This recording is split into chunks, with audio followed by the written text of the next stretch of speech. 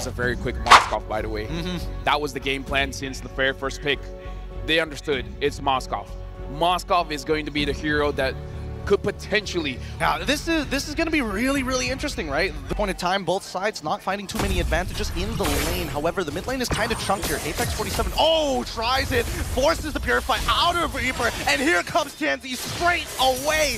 This should have been expected. Even second item, not going to do much damage. Apex 47 still has away the dragon. Both sides positioning for each other. Alien thinking about jumping in, flickers it straight away with the Wombo combo with the RW web. It's beautiful. TNZ starts to chunk them out, but Apex 47 goes down in trade for the Justinian. Neutral objective secured. 0.3k ahead.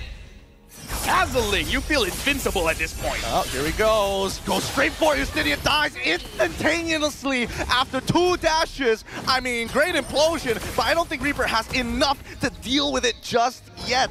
Didn't have a passive in the game, so INSILIO is being shut down by all angles. Yep, and now here comes the way of the dragon, knowing that Lovely has nothing else. Quickly flickers out just before the penalty zone. Justinian is going to try, but doesn't have the base health. Electrifying Beat's going to come out, and Maniac with a glorious pathway to try and disengage his buddies here. Penalty zone from a Reaper. Tries his best. Wait, SOD comes through. Don't in the middle of the fight, gets the kill, and trades Apex 47. Means that Sunshine has more space to play, but so far, the knockup. Oh, even the implosion. RWN's going to come out real quick here. Penalty zone onto 2.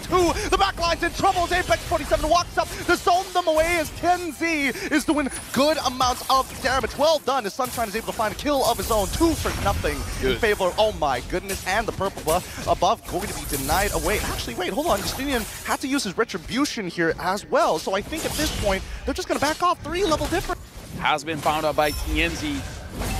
Okay, Sacred Hammer comes through. Penalty zone hits 2 onto the back line. Don't force to actually step away. Apex 47 gets the kick onto Lovely side. Implosion onto 4, but it's a little too late. And now RWM to find another mega kill coming up from TNZ's side as the tier 2 collapses on the bottom. 1.7k difference, 1.5k difference, 1.8k difference. Everyone is minimum 1k ahead from their counterpart. Oh, Rosa might be in some trouble here. Out of position finally. They do. Oh no, Lovely is the one who ends up getting the kill.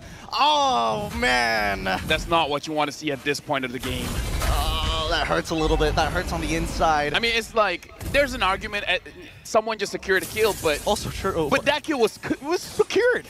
We're sure Rosa's gonna die. Yeah, and Don't was nearby as well. So, I mean, now the turtle going to be threatened here, but INSILIO just don't have the items so far. Apex 47 gonna go with the way of the dragon as the glorious pass away. Penalty zone almost connecting. Justinian able to get on out of there, but the RWM as a response from Reaper's side. Alien has plenty of DR. Purify this as we don't get to see the murder of Reaper. Since Sunshine and TNZ find their own individual kills. With 2 more kills if it's 8.8 and never mind, I'll do the math later, but for now, with the Lord pushing on their side, they're going to be able to get the barriers down, the shielding is gone, and if they can get an inhibitor, they can pretty much set up for a checkmate angle, unless Alien wants to get a little bold and try for something, but I don't think it's worth it. You say it's not worth it, Gideon, but when you say that, the more it feels like it's going to happen. It's going to happen. It's like, you think it's a bad idea, and that's why I'm going to do it anyway. All right, this might just be it. RWN as well as the glorious pathway. Sunshine losing 40% of his HP. They walk away. Deterrence being shown by INSILIO. Second opportunity here as the next wave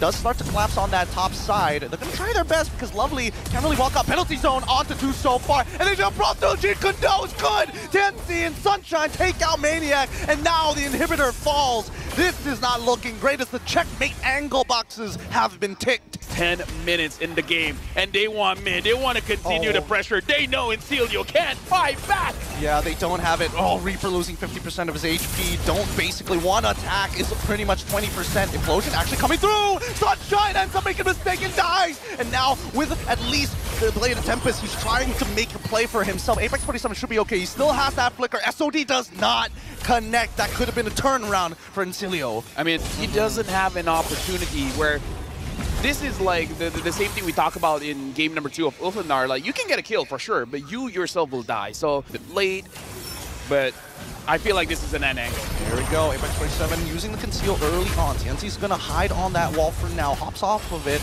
waiting for a position, waiting for an angle. Okay, the knockback is down.